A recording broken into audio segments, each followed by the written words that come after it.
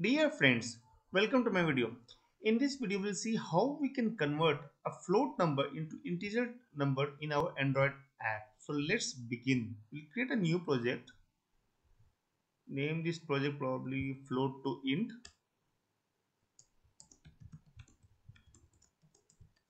and click finish and wait for my environment to load. Once the environment loads up, the first and foremost thing I'll do is I'll run it in an emulator, and so that my emulator and the app loads in parallel. And in the layout, I will most likely I'll keep this text view as it is, because we can use this to display our output. I'm just zooming in so that I can make the size bigger and make it a little bigger so that we can see our output here, and give it some ID, say for example text view, and size most likely we can increase to something like 20. Yeah, okay. And then we can use a button, or before button I will implement edit text of decimal form, because we'll be needing our float. So please note, we'll put decimal. And over here what we can do is we can just go on top, give the right constraints, and as an input to this, or as a hint to this particular edit text, what we can say is enter float number here.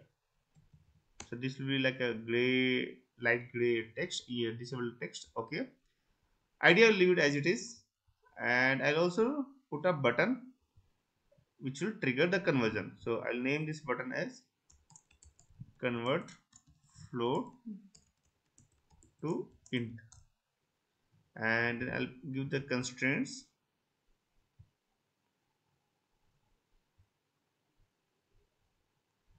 That's it, I guess. Yeah, perfect. And now in my Java code, first I'll create, okay, right hand side my app has come up, good, but let's complete our code. So public void button convert float to int view. Perfect. I think here the spelling is a little, yeah, convert.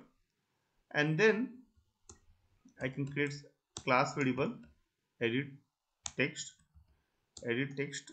float, and I'll associate this class variable edit text float findViewById R.id.editTextDecimal. Yeah, I'll go back to the layout to associate this particular method to my on-click attribute of the button.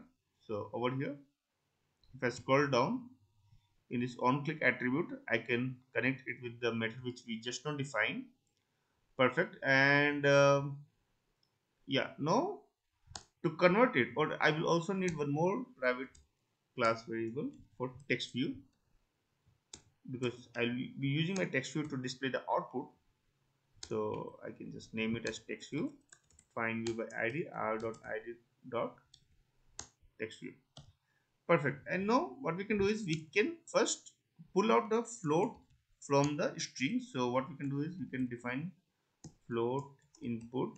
So this is my input, and what we can do is we can float value of, and this second one we can use, and we can give the input to this particular method as in the string format, which we'll get from our edit text get text to string. Yeah, perfect. So once we have it in our float format, then we can convert it into integer type, and that what we can do is we can use something like int and int output, and the output could be or output will be, we can use this float. So over here we have to convert this float to integer. So what we can use is there is a method called Math.round, and the input to this will be float input. That's it. And now we can print this in our text view to see what is the output. So set text, and we can do int or string, and then value of, and we can give this as an input int output. Perfect. Let's run this code and see. how it comes up. So it's a very simple code. I just wanted to show you that the main method is Math.round, but I also have to create the widgets to display our output. So I'll give some input, say for example 1.235, and click convert. So it converts it to 1 because that's the nearest integer.